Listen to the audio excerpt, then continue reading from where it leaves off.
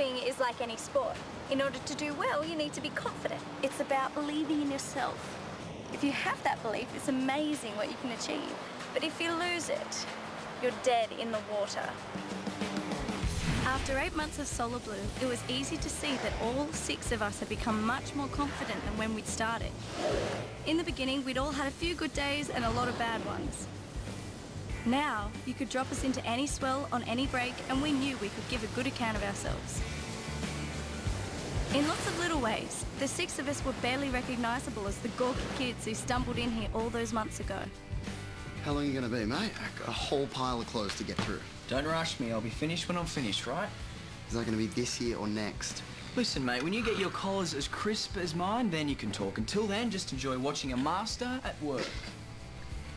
Who'd believe that Adam and Guy, 2 of the sloppiest creatures in the universe, could turn into gold medal ironing buffs? And Charlie, who couldn't boil water when he got here, had now become one of the world's great kitchen hands. This'll be the vegetable soup to end all vegetable soups. Don't forget these. Coming right up. While Lauren, who'd always been a good cook, was now our super chef supreme. As for Bridget, she'd gone from the most inept pool player you've ever seen to someone who was now seriously hard to beat. Okay, so playing pool, cooking and ironing.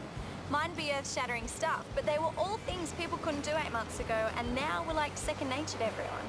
If confidence comes as a result of doing the little things right, then these guys were brimming with it. For me personally, the thing that had begun to pay off big time was something I never dreamed would be possible. School was something I'd never start at. As the year had gone by, though, I'd begun to surprise everyone, especially myself. Overall, some excellent answers to this week's assignment. I was pleasantly surprised. Even by you, Guy, you actually managed to answer the question. Well, relevance is my middle name, sir. Oh, pity about the first one. And your last? Oh, settle it down. Well done, Cassie. That's 3 A's in a row now. Good work. Putting the rest of us to shame. I don't know whether confidence breeds success or success breeds confidence. Either way, school was suddenly a lot more fun when they both kicked in. If I had to pick a single reason as for why my confidence had increased, then I didn't have to look any further than the 5 kids I lived with. Just being around them was enough to make anyone feel good.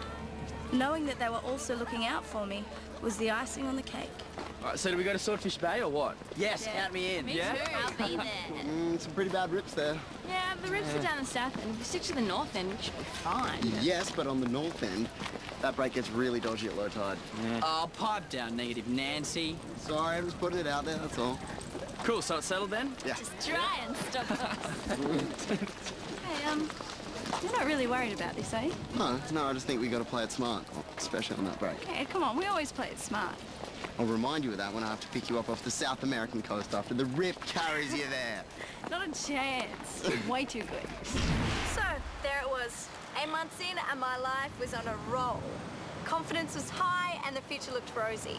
But confidence is a tricky little beast. Just when you think you've got it all wrapped up, it can slip through your fingers quicker than a greasy spoon. The turning point for me came later that afternoon when we all went down to tackle the break at Swordfish Bay. Looks dangerous over the rocks. Check out that left. That is mine. No way. That left is so dodgy. Stick to the right. The left will leave you high and dry on the rocks in like a second. That was my first mistake. I didn't listen. I'd vaguely heard what Adam had said, but I was so intent on picturing the ride I was going to get that it went in one ear and out the other. Everyone ready? Let's do it. You gonna be all right? Just try and hold me back.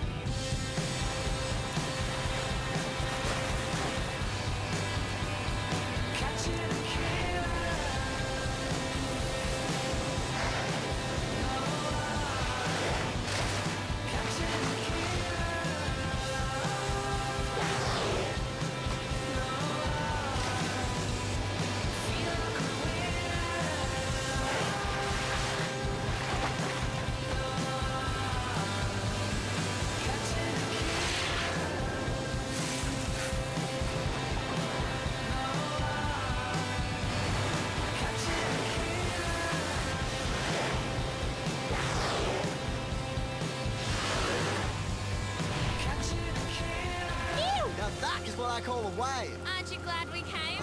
Top call, girls. Did you see that wave Cassie caught? No, wait, where is Cassie? She's going for another wave over that rock ledge. You guys ready for another one? Definitely. There's no doubt about it. The sets here were really amazing and I couldn't wait for the next one. Which is when I made my next mistake.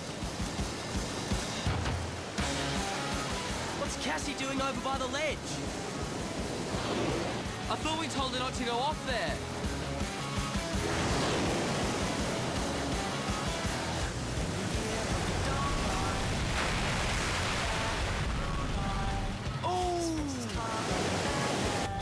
They say that when you're in an accident, things happen in slow motion. Well, this felt really slow. Especially the bit where the rocks jumped up to kiss me hello. Cassie! Cassie! She's hurt and lost her board. She's got to get off those rocks. She'll be shredded by the time Adam gets anywhere near her.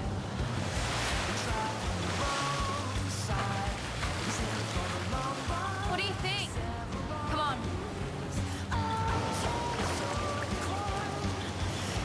The further out I got, the worse things started to look. But I could see that if I didn't do something, I'd end up on the rocks again. Cassie! Cass! Yeah. Get up. Here, hold on. Are you okay? Yeah, I cut my foot pretty badly though.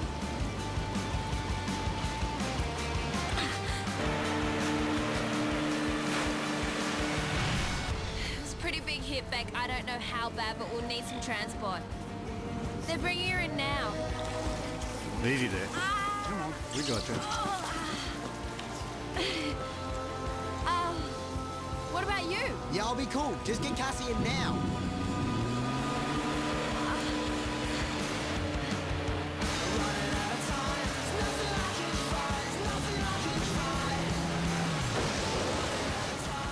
Cassie, are you okay? I'll live. Only just. Quick.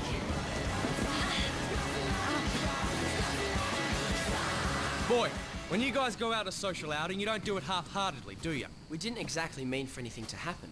Why didn't you follow the drill? You know the rules when you go out in a new break. You stay together and you keep away from the rocks. Yeah, well, that's how we planned it to be. So what went wrong? Cassie just misread the break. It happens. Well, it's going to be an expensive misread, isn't it? Why? Well, that foot of hers isn't going to heal in a hurry. There's no way she's going to make that comp in 3 weeks. What comp?